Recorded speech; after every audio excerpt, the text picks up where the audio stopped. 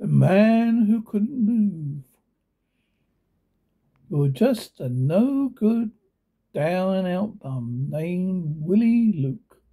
So you, why should a beautiful dame stop her custom built convertible to give you the eye? Hey, Lily, what? That broad is sure giving you the once over. You crazy? Why would she aim her peepers at hit me? Look, she's waving at you. Wants you to go over to her. You're not going to waste the time figuring it out. Any time a dish like her waves to you, you're going. You want me, lady? Yes. How would you like to earn $100 a week? Whose throat do you want me to cut? Nobody's. I'm going looking for a chauffeur. If you can drive, the job is yours.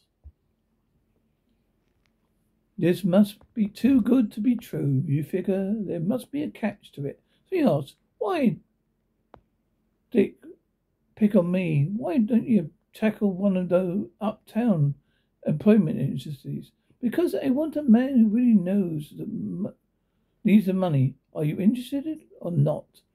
You don't give her a chance to change her mind. A few minutes later, you're pulling up to a private brownstone house up her 50s.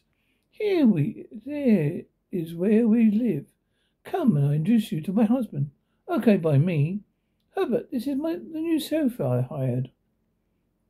You wait for her husband to say something, but he just sits there and stares. Finally, you whisper.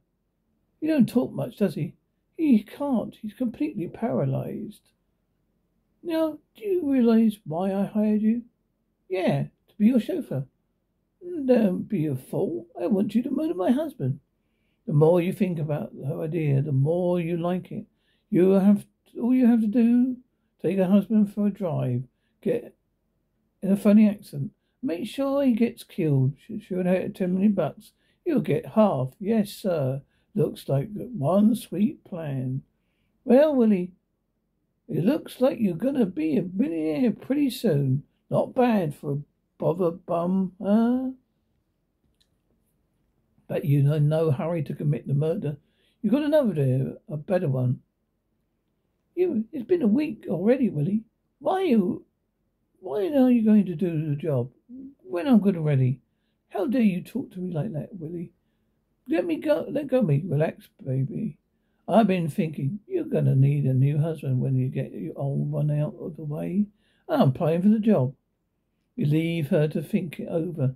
You walk through the living room, right past the frozen, staring features of Philip Hunt, a man who cannot move. Hi, Mr. Hunt. Even though he remains motionless, you feel his eyes on you all the time. You begin to realize you've got to kill him soon. It's making you nervous. You walk outside late at night. It don't matter to you. You've got a lot to think about. You've got a murder plan. Sure, why shouldn't I marry her? I'm doing her dirty work for her. Without me, she wouldn't inherit nothing till he dies of a natural death. Then you hear footsteps behind you. You turn around. It's her. Willie, I made my mind. I'll marry you. You want me to, but you've got to murder my husband soon. Now that's more like it. So you kiss her. You can feel her fingers tighten around her shoulders. You know she hates you, but it makes you feel powerful. She has to marry you, and you have years to make love. You have years to make her love you. Back in your room in the brownstone mansion, you have a tough time getting to sleep. For a few hours, you're going to commit a vicious crime. It can only be a few minutes. Then I'm going to have to everything I want. Finally, in the morning, you go to the garage to check the car. She ought to be here any minute. Willie, I brought my husband. Would like to go for a ride. Will you take him? Sure, Mrs. Hunt. This will be a ride you'll never forget. I'm going back to the house. Call me when you return. You start the engine and ease out of the garage and Paul Hunter's eyes on you in the rear mirror. You drive through the crowded city streets till you reach the paralysis with Philip Hunt's eyes on you in the rear view mirror. You drive the car to the edge of the cliff and leave the motor idling with Philip Hunt's eyes on you in the rear view mirror. You get out the car, reach out your arm, and you release the brake. Happy landings, Hunt. Just before you get out your car, arm out, your sleeve is caught under the steering wheel. My arm! Then wildly clambering car carries you down the mountains. Help!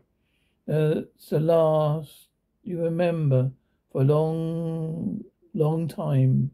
Finally, you wake up slowly. You're in the living room of Philip Hunt's house. His wife there, wearing black. That's good. It means Philip is dead. You try to smile, but you can't. You realize you can't move. You're seated in a wheelchair. You can't even turn your eyes. You're helpless, paralyzed, just like Philip Hunt was. But you hear voices. His widow is talking to someone. Hey, what's your old chauffeur, huh? He doesn't like to talk much, does he? He can't. He's completely paralyzed. Now, do you realize why I hired you? Too bad, Willie. But can you guess what's in store for you? The only thing you didn't know is when it will be. When? The end.